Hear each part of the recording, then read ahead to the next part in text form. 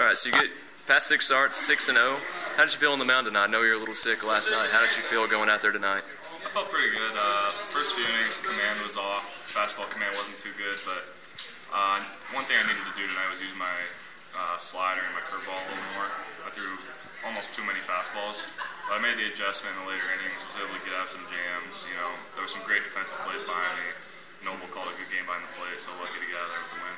4-0 and 4 home starts now. You got you've only allowed 2 earned runs and like 40 innings. What is it about pitching here that's boded well for you? I don't know. It's like, I'm comfortable here. You know, we got a lot of fans always come to the game. It's a great atmosphere here, so you want to pitch good in front of all the fans. So you get a little adrenaline going, and that kind of takes over. Lastly, you were named the Cubs Minor League Pitcher of the Month for May and Southern League Pitcher of the Week last week. What does that mean to you? It's huge. You know, it's always good to get recognized. You work so hard every week, pretty much, from start to start, and just to get recognized is nice. But gotta stay consistent. Gotta keep working.